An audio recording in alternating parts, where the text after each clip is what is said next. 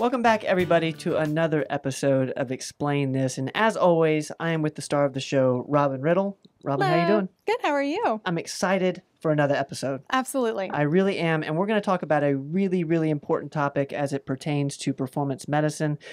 Robin, the Cleveland Heart Panel. Explain this.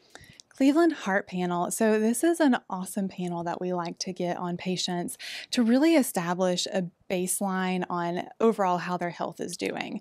So the Cleveland Heart is going to look at cholesterol levels. It's going to tell us how your good cholesterol is, how your bad cholesterol is. It's going to break down to even to particle size. How bad is your bad cholesterol? Do you have more of the kind that we don't want, which is going to be the smaller particles? So it's going to break it all down, really show us, is this something that we need to be worried about or not? Okay. We're going to get inflammatory markers. We're going to get a look at blood glucose levels. But more importantly, we're going to get a look at insulin levels. That's a really great way to catch early on insulin resistance and go ahead and start addressing it before it becomes an issue later on. Okay. We're going to get vitamin levels. So we're looking at omegas. We're looking at vitamin D, B12, folate, a lot of vitamins that are super important for how your body is able to function. It's going to give us some genetic markers. So it looks at the MTHFR mutation, which that's going to change the way that your body can process certain vitamins and minerals. It goes a lot deeper than that too, but that's the basics. The APOE gene, which is going to tell us if you have an increased risk for cardiovascular disease later in life. Then we can get our hormones through there. So we're looking at testosterone, estrogen, progesterone. We can look at ovarian function for women. And we're going to look at thyroid with that to see if we have any sort of thyroid dysfunction going on. So this is all on one panel. All on one panel. Wow. That is It's really awesome. That's a whole lot of information. And I'm just curious, how do you go over all that in a visit? Like, what is that like? I talk really fast. No, it's really cool. I love those visits because I get to sit down and really dive in with the patient about what they have going on. Because it gets adrenals too. I forgot that part.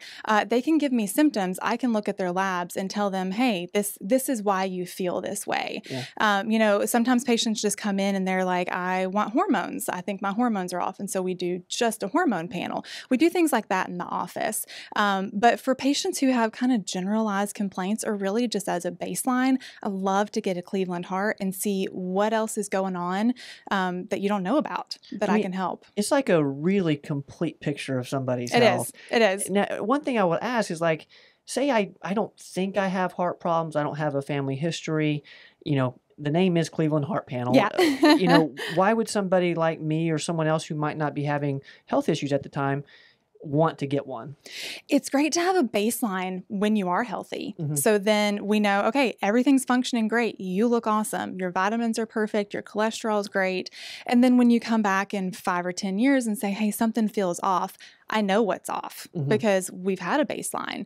We know where you were and we know what's changed. And there can always be little things that we can tweak. Maybe your vitamins aren't perfect. Maybe you could use some more of your omegas to help protect you. So it's really good to get that baseline, even on people who feel like they're healthy and everything's going great. Well, it's got to be a good source of peace of mind. Yeah, absolutely. Just my health is good because literally you just named a whole bunch of stuff. We've looked at pretty much all of it in that. Now tell me, how do I go about getting a Cleveland Heart? If I'm a patient and I want to come in and get it, do I need to come in fasting? Should I come in the morning? What's your thoughts on that? So for the Knoxville office, which is where I'm located, and the Johnson City office, we don't draw it in office. Okay. The Kingsport office is able to, but for our other 2 offices, we give you an order that you take to the Quest lab. You do go in fasting. That's 8 to 12 hours with no food, black coffee, water only. Okay.